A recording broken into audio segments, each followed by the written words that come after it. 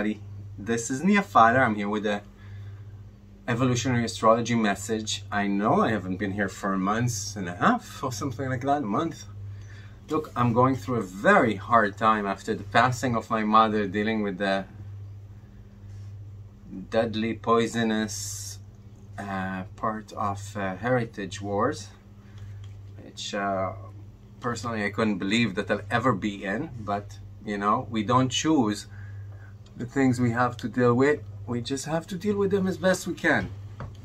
And that's what I'm trying to do. But it does take a lot of energy away. So I hope that from now on things could be more consistent. I could be here more for you. I want to talk about what's happening between the 8th and the 18th of September 2022 in the sky. I want to talk a bit about what's happening through this time, generally in the last few months, through this time, generally in the last few years, just to put it all in perspective. And that's it. So let's start with a few years. You know, every time these cycles of Saturn and Pluto squaring Uranus in these signs come up, and it happened, I think, only twice in the last 1,000 years. Classically, historically, these have been times of great upgrade of human society, of the laws that construct relationships within that society, and the relationship of the people with the ruler. These have been updated in the past. And I'm talking about from the Magna Carta, which is the first human rights bill ever in 1270 or something like that, I think, and up to the French Revolution, bringing democracy and you know, the availability of decision to us plain people that were not born of noble blood. We are at a time like this again. And every time we come into a time like this, it always starts with either a natural calamity, like a natural disaster that brings a plague afterwards, or just a plague. These create havoc in society, economy, and bring haste and need for an upgrade in the rules and behaviors of society, and especially the relationship between the ruler and the ruled. Later on, most of the times, we go into a big conflict that gets into a bigger conflict, and then lines on the map change, and superpowers go up and superpowers go down. Ladies and gentlemen, we are following the script over the last 2 years exactly. And I want you to know that if the conflict between Ukraine, NATO, USA, Europe in the West, and Russia, China, North Korea, Iran at the East will not be resolved miraculously over the next few months or few years, we are heading into a global conflict. Regrettably, one that we haven't experienced before, because the nature of weapons has changed so much, and the front lines are no longer at the front lines. Society, civil society, is the front line. We should all pray, and not only pray, but act in our personal lives in every way we can to bring peace and affinity and understanding and reconciliation in order to avoid this global conflict. The square between Uranus and Saturn that is coming again into the sky after we forgot about it for a year or something, coming again into the sky over the next couple of weeks, is going to heighten the need for that change. Again, there is a clash between the known, the old, the you know, the systems way, and the need for upgrade, the need for change, the need to walk forward. And we can feel that struggle in our lives, in our personal lives as well, between renewal and the need to rely on life's basic realities. You know, we need to make money, we need to have a job, we need to pay bills, we have to stay within the frame, yet the frame needs to change. So it's a paradox that we are all feeling, talking about the last few months financially. These have been challenging for a lot of people around the world. Economies are struggling. And this is not something that's going to go away. This is something we need to understand happens every time these cycles of planets are here. And people most affected by it are the weaker parts of society, but everyone is. And again, it asserts the need for a change in the relationship between the ruler and the ruled. And I just want to say one thing. You know, this camera filming me now in my Android phone.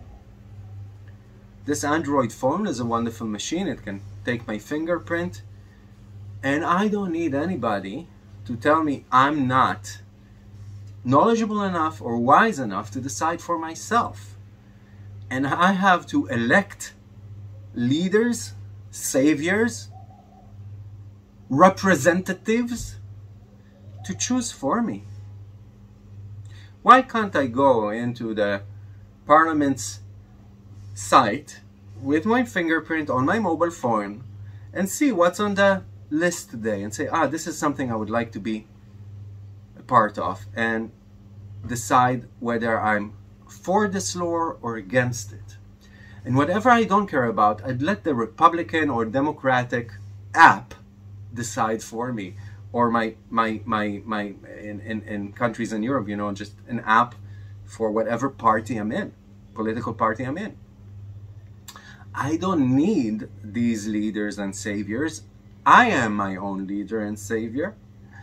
I don't need their elections. I don't need their bodyguards. I don't need their cooks. I don't need their secretaries, their spokesperson, their attachés, their offices, their cars, their trips abroad, their economic, you know, really, you know, I don't need the waste of all that money. I want to bring all that money back to us, the rulers. All we need is to leave in place the clerks that actually implement what is decided. But we can decide for ourselves, and we need to understand that elective democracy, electional democracy, is dying. Is dying. There's a crisis of leadership worldwide because we understand our leaders are just as good as we are, just as faulted as we are. And the age of direct, digital democracy is marching in. You are your own leader. You are your own savior. You are the hero you have been waiting for. Enough. Let's talk about this week. So, we're coming from a time in which Mercury was trining Mars and opposing Jupiter. Trining Mars brings more assertivity into the way we communicate and speak and talk into our immediate surroundings. With the opposition to Jupiter, this can create a bit of a verbal diarrhea. We could say things in a way that we'd be sorry for later, be too strong about things, and to state them in not such a politically correct manner. We are having a full moon in Pisces on the 10th. It is conjunct Neptune, sextile Uranus, and squaring Mars. There's a lot of energy there, but it's often misdirected. This is a wonderful time for ceremonies and actually trying to direct all this energy into creative or spiritual outlet. But this can also create a bit of frustration when all this energy doesn't have the right outlets to actually be channeled by.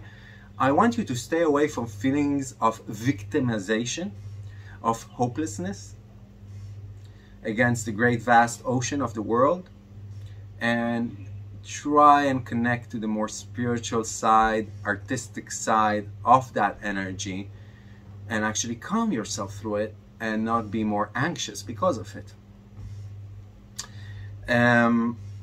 Uranus is trining the sun over the next couple of weeks. This is the best time over the year, the easiest time over the year, to actually make changes and upgrade things just in a smooth way, you know, bring the new into your life in a smooth way. Thank you. Change habits, change, you know, the way your day goes, or your diet, or your exercise, whatever. This is the time to do it. Or again, you know, things you create, who you are in this world, what light you share. Venus is going to square Mars on the 16th. This is a bit, you know, feisty when it comes to relationship, or my relationship with the money, with the job, with income. It's certainly a time for action, but not impulsive one. Not one that has not thought of the consequences of one's action. What I would do is try and bring it into a more sexual, sensual realm, because this is a great time to actually bring more physicality and sensuality into your relationships.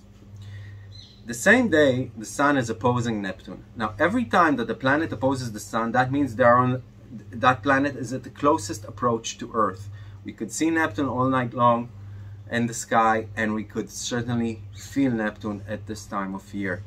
This is a feeling that we are in a vast current, in an oceanic current, and really we are a bit powerless with our own dinghy, you know, rowing our own rows within this oceanic current.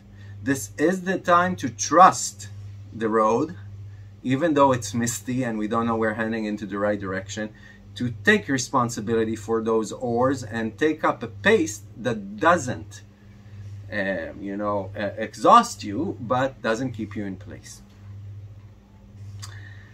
Saturn and Uranus are coming back at the 15th, and we've talked about it already. On the 10th, Mercury is going to start its retrograde for 3 weeks, and it's going to retrograde from the 8th degree of Libra until the 24th degree of Virgo, ending at October 2nd. There's a lot of ideas about the Mercury retrograde. This is especially powerful retrograde because it happens in Virgo, which is the natural sign of Mercury. But what I want to say about the Mercury retrograde is that it is a time to continue on with everything that you're doing. Just understand that this is a time that there could be many changes in schedule, changes in decisions, changes in deals. Just take more time and more space between things, so you don't miss the train, you don't miss the next flight, things like that. Or if you are within negotiation deals, you know, need to sign something, just understand that this could take a little longer and that you do need to check the small print. As long as you do that, you're good. Signs more affected by these, but by this retrograde are mutable signs: Virgo, Pisces, Sagittarius, and Gemini. And cardinal signs, that is Aries and Libra and Capricorn and Cancer. Of course, you have to see where this retrograde hits your own natal chart. Yeah, so what else did I want to talk to you about?